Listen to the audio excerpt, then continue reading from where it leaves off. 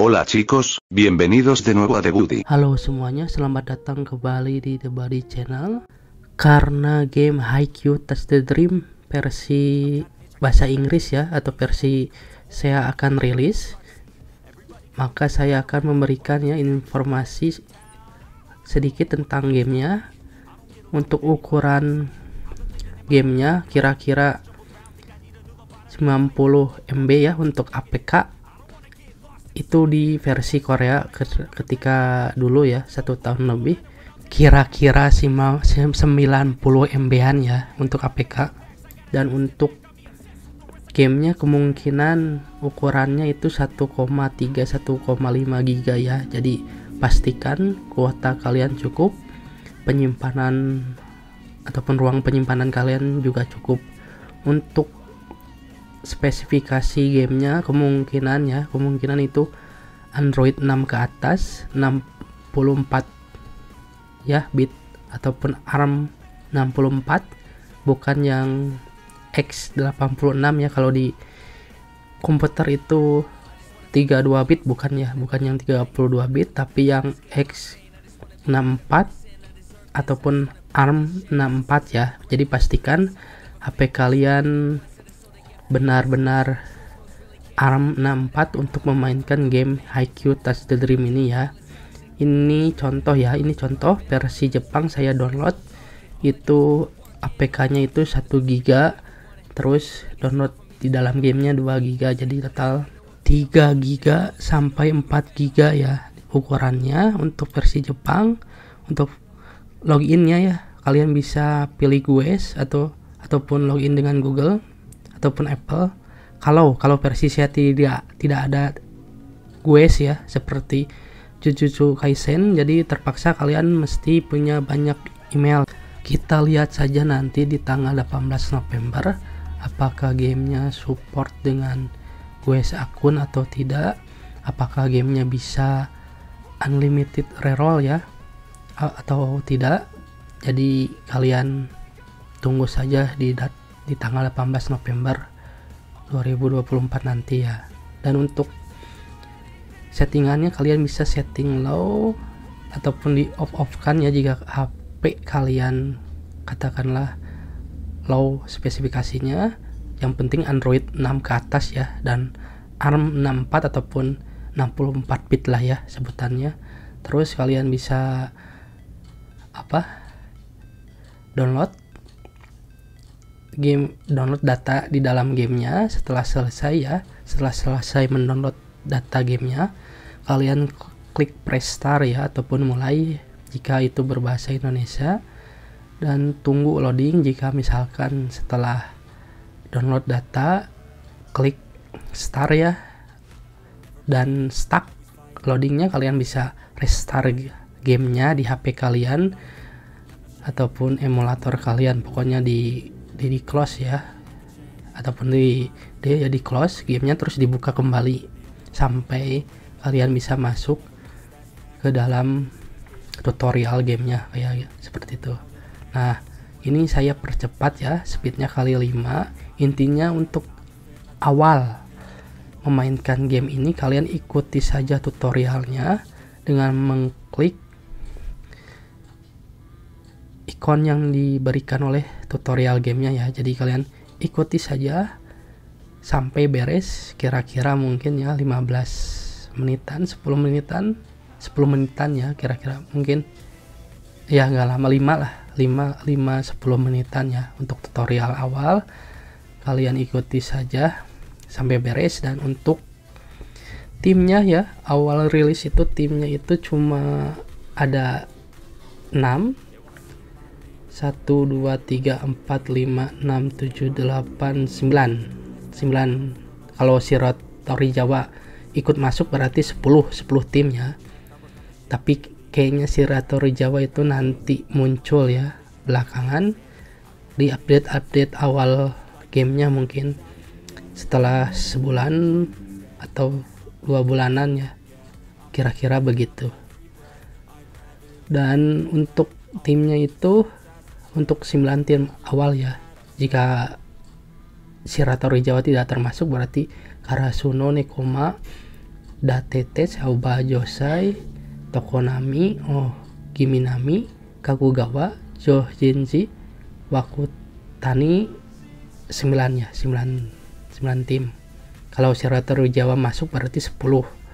Dan tutorialnya beres, kalian disuruh gacha ya di email, dan ini normal ya, tiket normal 5 kali. Kalian ikuti saja. Setelah selesai mengikuti tutorial awal, gacha 5 kali yang tiket normal itu, akhirnya kalian bisa memulai gamenya dari awal setelah tutorial. Dan untuk versi Jepang ini abaikan saja karena ini versi terbaru ya, jadi event terbaru dan menu-menu baru lainnya ikut masuk. Untuk versi saya kemungkinan itu awal-awal rilis ngikut yang versi Korea ataupun Jepang awal rilis ya, menunya hanya beberapa, fiturnya juga ada beberapa. Jadi pastikan kalian jika sudah tahu, ikuti cara bermain kalian di versi Jepang atau Korea. Jika kalian mungkin awam ya, ataupun tidak tahu dengan game Haikyu Touch Dream ini ya, ataupun ingin ataupun baru bermain, kalian bisa ikuti tutorial yang ada di video-video sebelumnya ya, yang versi Jepang, ataupun kalian bisa ikut gabung Discord ya. Dan untuk misi awal dapetin Hinata teknik itu tinggal kalian selesaikan misi yang diberikan ya, 7 hari. Hari pertama dan hari kedua dan seterusnya itu kebuka sesuai hari kalian bermainnya, karena nanti tanggal 18 November itu hari pertama, berarti kalian cuma ada 1 quest ya, dan selesaikan quest tersebut gampang sih, tinggal ikuti tanda tanya ataupun klik yang tanda putih ya.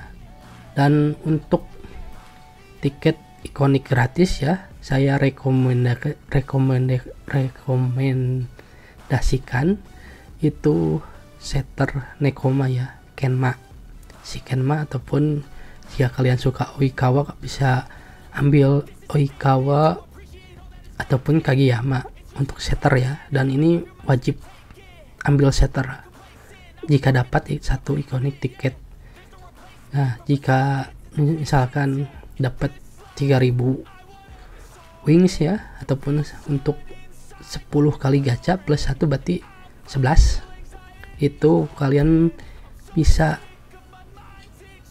coba dapetin 1 ikonik ya untuk di awal. Jika tidak dan ada unlimited reroll, pastikan kalian reroll terus sampai di awal itu dapat ikonik ya, 1 minimal ya. Jika tidak, tahan dulu 3000 wingsnya, selesaikan story dengan pasukan yang normal tadi ya, dengan pemain normal ataupun 1 pemain ikonik yang kalian punya, katakanlah setter Nekoma, selesaikan. Karena Kenma ya, dari Nekoma itu di story kedua apakah 1 itu ada nanti questnya tentang 1 pemain Nekoma ya. Jadi minimal kalian harus punya 1 pemain Karasuno, 1 pemain Nekoma, 1 pemain Datetes, dan 1 pemain Aoba Josai ya. Minimal 4 tim tersebut ya, pemain dari 4 tim tersebut kalian punya salah satunya ya, mau si Hinata, mau si Awone ya, si Oikawa ataupun Kenma, terserah kalian. Pokoknya minimal 1, jika mungkin itu 2 ya, 2 pemain dari setiap tim yang disebutkan sebelumnya, Karasuno, Nekoma, Aoba Josai, dan Datetes, karena 4 tim ini yang sering muncul di quest. Setelah nanti di update selanjutnya Shiratori Jawa muncul di quest juga, jadi 5 tim ya, Karasuno, Nekoma, Datetes, Aoba Josai, dan Shiratori Jawa. 5 tim yang sering muncul di quest. Jadi pastikan kalian dapatkan 1 ataupun 2 pemain dari tim tersebut untuk versi normal ya. Nanti kalau untuk hard questnya itu 3-4 pemain, dan untuk rerollnya kalian bisa masuk ke setting, terus tulisan merah di sebelah kanan ya, terus klik ya tulisan merah sebelah kanan bawah, terus ketik delete ya. Karena versi Jepang itu tulisannya merah, di copy ya, di copy tulisan merah tersebut, kalian bisa screenshot di HP kalian, terus dipotong ya bagian tulisan merahnya, terus dengan Google Translate itu translate image ya, dipoto, terus di copy teks merah tersebut, dan kalian bisa reroll sepuasnya. Kira-kira begitu untuk rerollnya. Masuk ke setting ya, setting game, terus scroll ke bawah, ada tulisan merah di sebelah kanan, delete ya, delete akun bukan logout. Yang logout itu tulisannya sebelah kiri, dan sebelah kanan itu delete. Dan setelah reroll, misalkan setelah delete akun kalian dan kalian stuck di loading, kalian bisa merestart game kalian ya, close gamenya, terus buka kembali, masuk kembali, nanti gamenya lancar. Kira-kira begitu. Jadi kalian tunggu saja loading, nanti juga masuk ya ke dalam gamenya. Jika stuck di loading, kalian coba restart komputer ataupun HP kalian ya, terus buka kembali gamenya, dan nanti setelah delete akun, reroll ya. Jika nanti ada unlimited reroll, kalian bisa skip ya tutorial ya.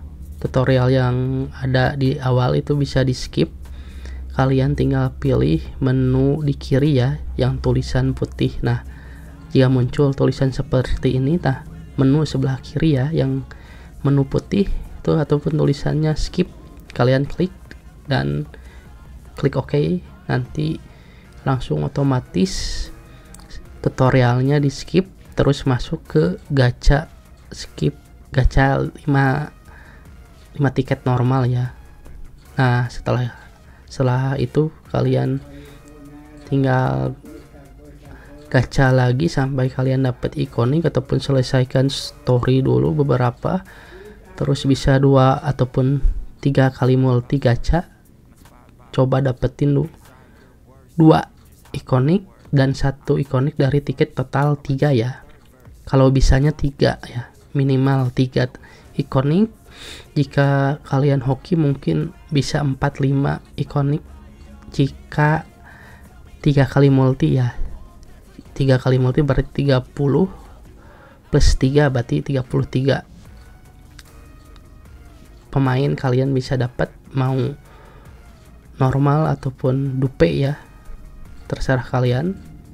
Semoga beruntung. Sampai jumpa di video-video selanjutnya.